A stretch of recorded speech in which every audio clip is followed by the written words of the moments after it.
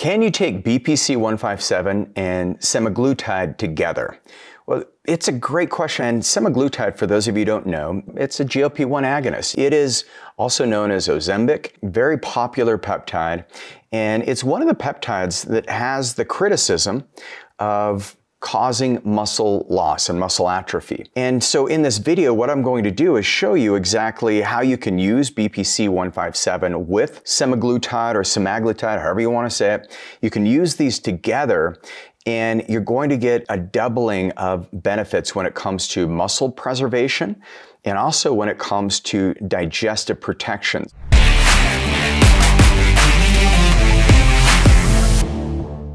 So I'm Regan Archibald. I love helping people optimize their health. I want to help you get to that optimized state, the place where you want to go in your health. It doesn't matter what I want for your health. What it matters is maybe you're looking for body composition, and especially if you're considering using semaglutide. And then I also know that you have some muscle preservation goals. So you really want to protect your body composition from a physical fitness perspective. And that's the beautiful thing of these two molecules is I found that when they're used appropriately, it gives you this unreasonable leverage where you can actually accomplish the goals when it comes to body composition faster than anything we've seen. And semaglutide, for the record, because it's a GLP-1 agonist, it's very strong compared to like a second generation or third generation GLP-1. Like tirzepatide it has about a 5 times lower pulse on the GLP-1 pathway.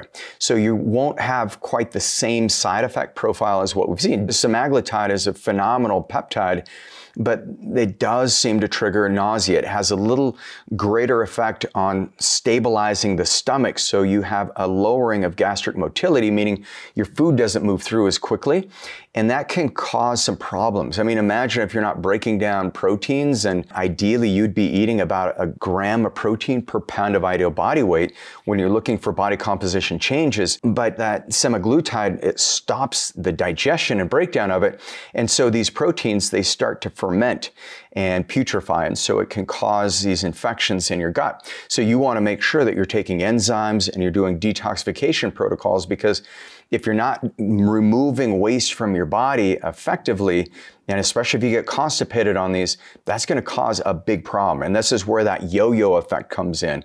It's also where you see people with what's known as the Ozempic face, where they look kind of like zombies. And it does concern me because of the fact that they're not looking at the body holistically. It's like, all we need to do is look at the mechanism of peptides. These peptides are beautiful molecules. They're just little protein structures that exist in your body.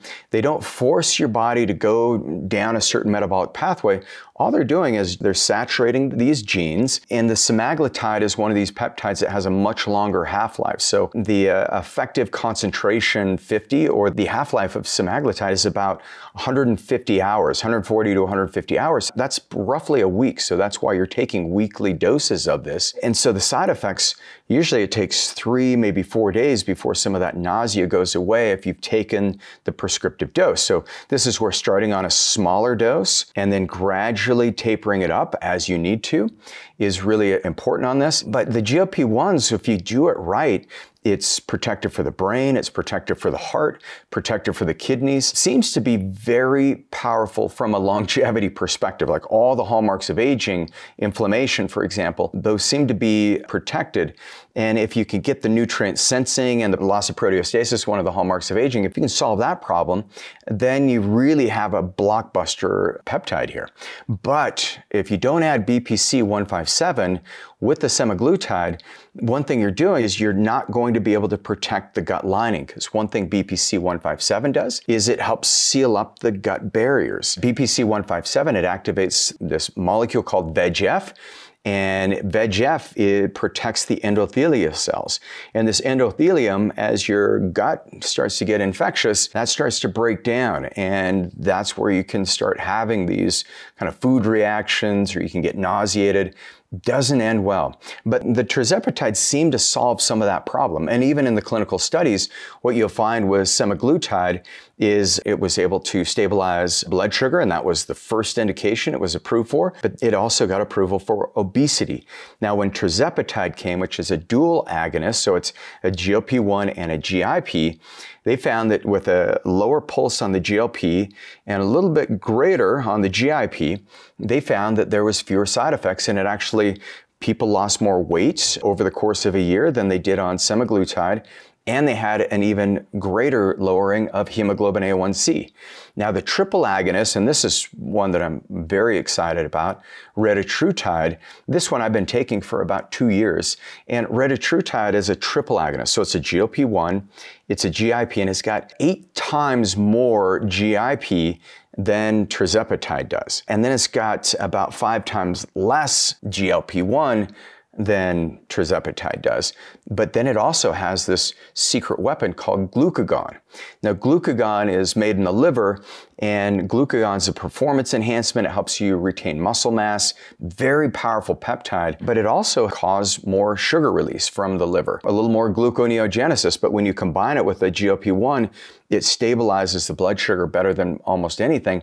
And so this would be kind of the sweet spot that we like to use, is more on the Retatrutide side, just because of the nature of its mechanism of action.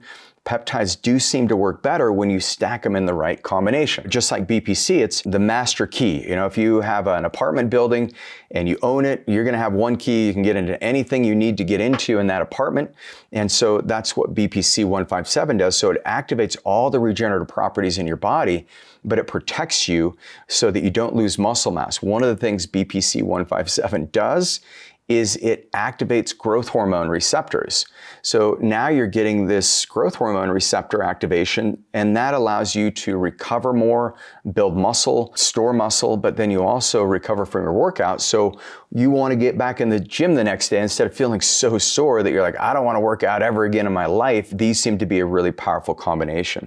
So in summary, if you're using semaglutide, use it safely. Make sure that you're using peptides that are from licensed 503A, 503B compounding pharmacies, so that you have the absolute purity that's necessary. So many people are buying research use only peptides, and that really puts your body at risk. You don't know if you're getting the full analog of these peptides. When you combine, if you are using like Ozempic or semaglutide, you want to make sure that you're dosing it properly, so you're not overdoing that receptor saturation or the concentration of the peptide on those molecules. And then when you add in the BPC-157, you're safeguarding yourself in many different ways against the gut issues that can occur from not just the GLP-1, but also when you're losing weight. The fat cells hold a lot of toxicity, and so now your body's got to clear that out too.